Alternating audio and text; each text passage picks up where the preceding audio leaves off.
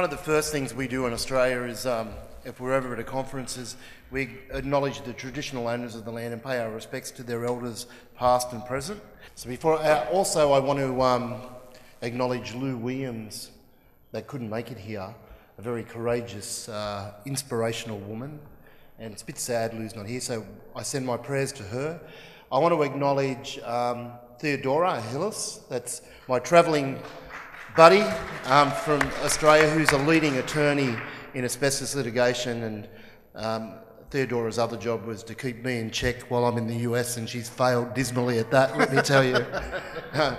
And I want to acknowledge my fellow labour organisations that are here from all around the place, and it's great to see so many of you here, and we should get a photo later on. And of course I want to acknowledge Linda, because she internationally stalked me to get me here. She's a very patient woman, and I probably frustrated the hell out of her, but I'm here, you know? Yeah, and I'm enjoying it. And I want to say thank you to everybody for the hospitality and our warm welcome. It's been magnificent. So I want to give you a bit of the Australian perspective, and then I want to talk about trying to connect the unions with asbestos advocacy groups like we do in Australia. So I want to just give you a bit of a perspective about what we're up to and what's happened with us.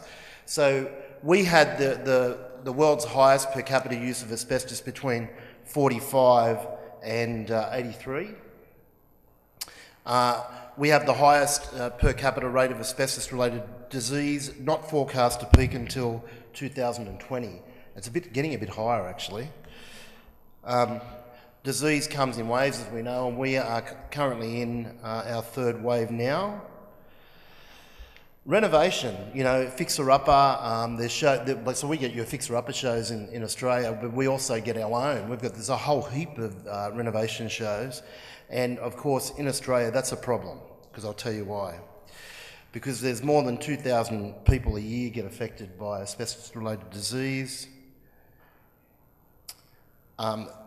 Also, in 2003, I don't know, you're aware that we formally banned asbestos. But, and here's the big but, here it is, 2 in 3 dwellings in Australia still contain asbestos. And that's a problem, right?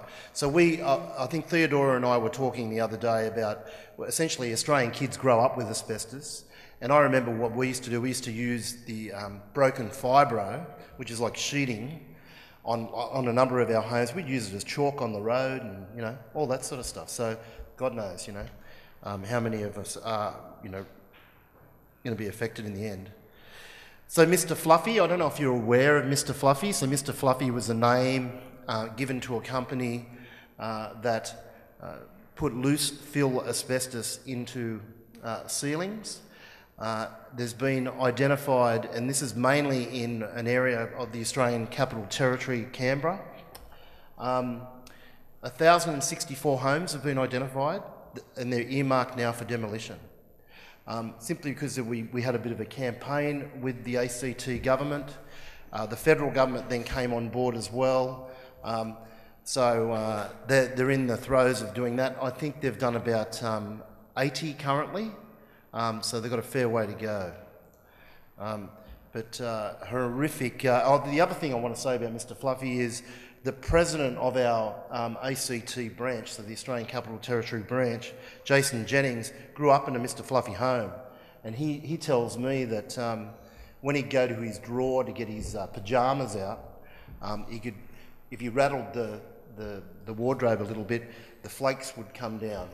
You'd see it all coming down on top of his head, and anyway, you can only hope that, hope to God he's okay.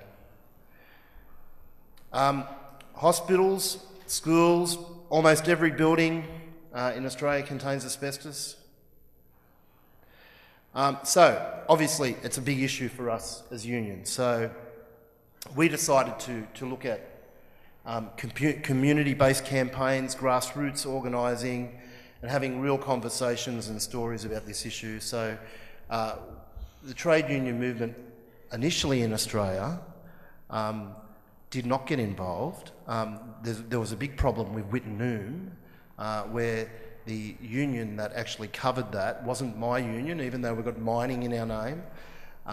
There's a bit of a jurisdictional difference between what mines can be covered. There was another union called the Australian Workers' Union, and they remained a bit silent on the early stages.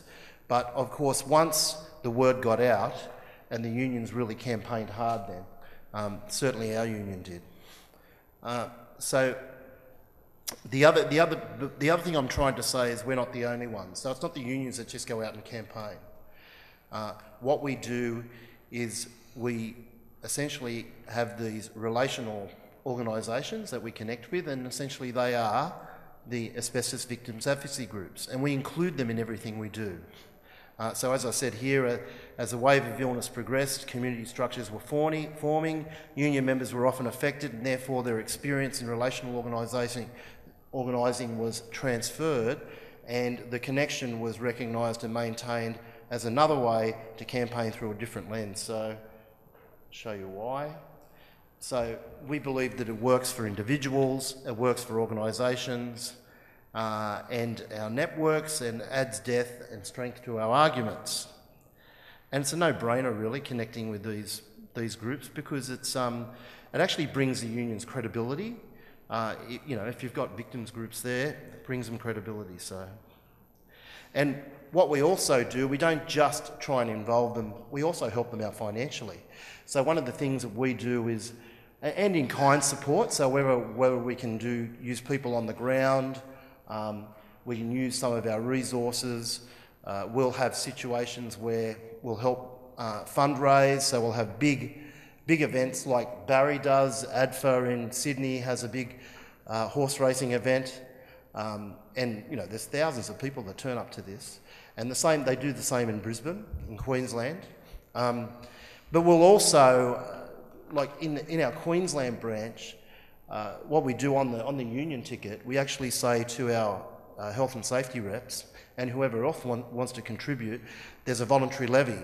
So when all they have to do is tick a box, and when they tick that box, a voluntary levy goes into the asbestos disease support groups. But also the other thing we have, obviously we involve them in our strategy and our planning, there's political support, and there's guidance. So this photo is significant for a couple of reasons. So the bloke with the fast haircut like me over on my right, the furthest over the right, is Andrew Ramsey, who is the safety coordinator for the Queensland Northern Territory branch of the CFMEU. But he has another role. He is the president of the Asbestos Support Society in Queensland, and the woman right over to my side here, that's Amanda Richards, who's the CEO. But the significant part is the people in the middle, and essentially they're the Sagers, and they're involved because their son Adam died of mesothelioma at the age of 25. He was diagnosed in 2006 and was gone by 2007. But it's the reason why I put that there. We have a big connection with our supports advocacy groups in Australia. So obviously, when you bring such a powerful coalition together, when you bring everyone together in the tent, and you go out and you campaign hard, you get things done. And one of those things that we're very proud of is the Asbestos Safety Eradication Agency, the only one like it in the world. And at the moment, the Conservative government in Australia is trying to defund that, but they've got a fight on their hands that they're going to try and do that. So, because we've got good people and we're ready for a big campaign. The other thing was we made James Hardie pay. That was a huge dispute in Australia. It was a defining moment, actually. And that photo is actually Greg Combay, the one with the badge on, is the former ACTU, the Australian Council of Trade Union Secretary, and he's shaking the hand of Bernie Banton, who was the face, poor old Bernie, God love him, was the face of our big campaign that we had, very successful. And essentially it's not over, the fight goes on. I'd just like to end with, we have a saying in our union, and that is dare to struggle, dare to win. And I'll give that to you. See ya. Thank you.